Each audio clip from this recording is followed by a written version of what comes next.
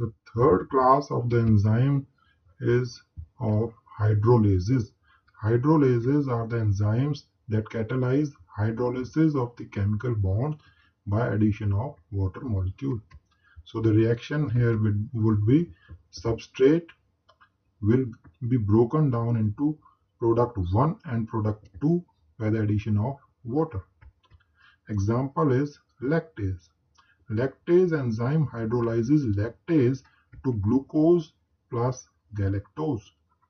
And importance of these enzymes is they have important role in digestion, metabolism, and biomolecule degradation. And what are the various subclasses?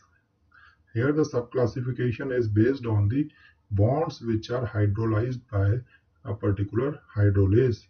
For example, the first subclass is esterases. So the ester bonds are broken down. Example include lipase.